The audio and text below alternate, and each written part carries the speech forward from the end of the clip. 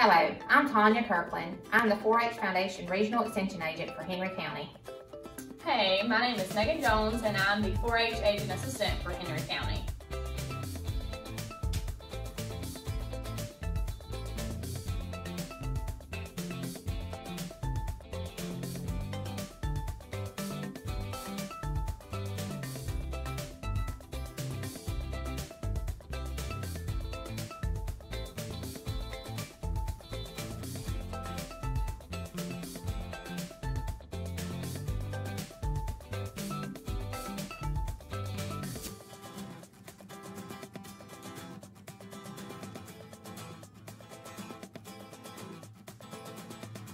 First, you will take your pollutants and add them to the clean water.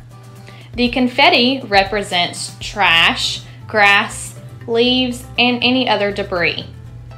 The soil represents soil and dirt.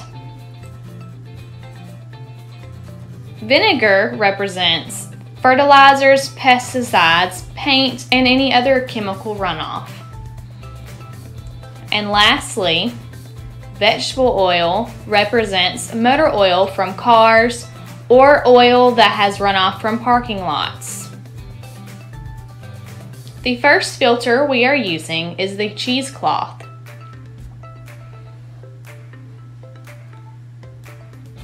How much of the pollutants do you think will be filtered out of the clean water?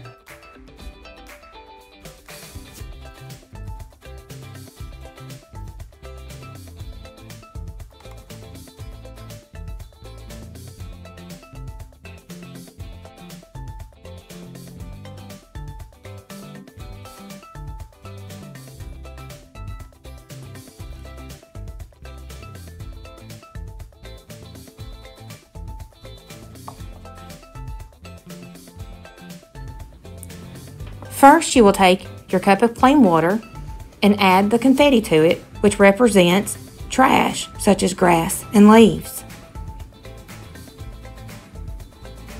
Second, you will add soil to it. This represents the soil and the dirt of the earth.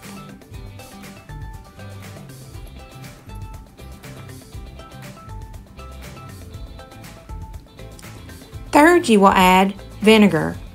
This represents chemical runoff, such as fertilizers, pesticides, and even paint.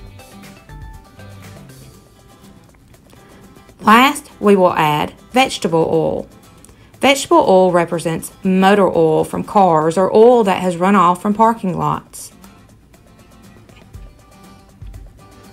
This time we are going to use a coffee filter. So place your coffee filter over into your drainer and then put it into the bowl.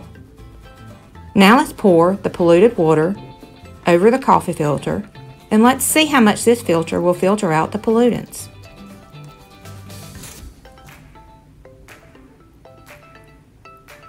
How do you think the polluted water will look now?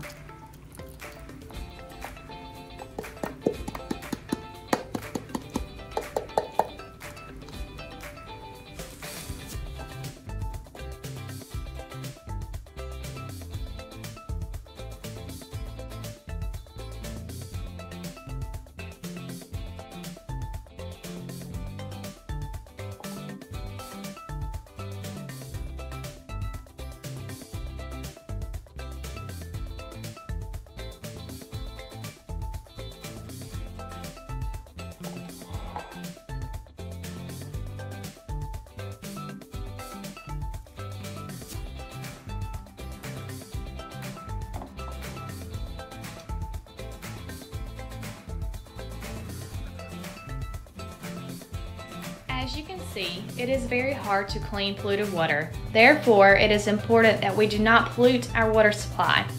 Which filter do you think cleaned the polluted water the best?